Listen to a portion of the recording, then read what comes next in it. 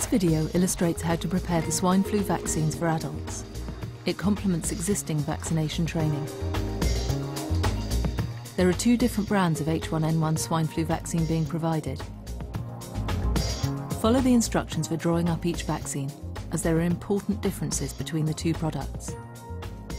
One vaccine requires mixing, the other does not. The Department of Health is waiting to hear whether 2 doses of each product are needed. They will update you as soon as they know. Use the dose-sparing syringes with fixed needles provided by the Department of Health. They will ensure minimal vaccine wastage. The 2 vaccines are not interchangeable, so everyone must receive the same product for each dose.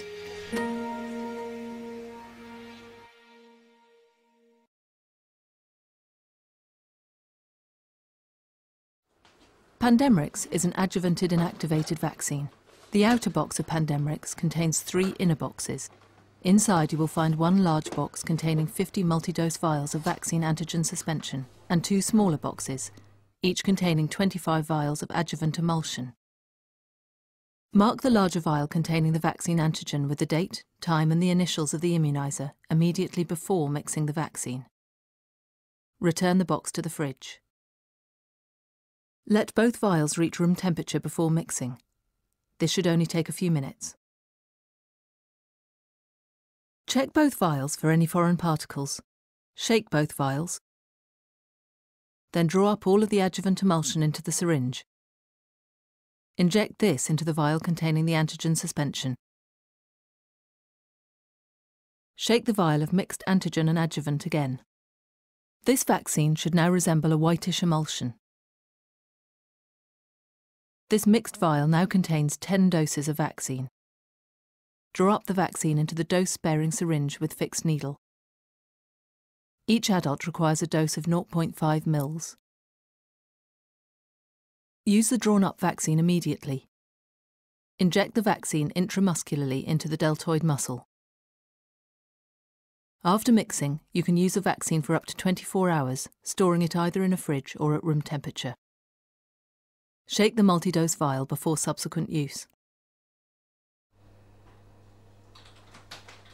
Following administration, it is important to record which vaccine has been given using the correct read code, as everyone must receive the same product for each dose.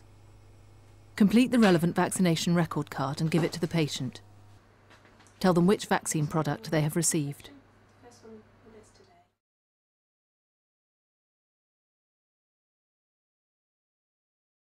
Selvapan is a whole virus inactivated vaccine.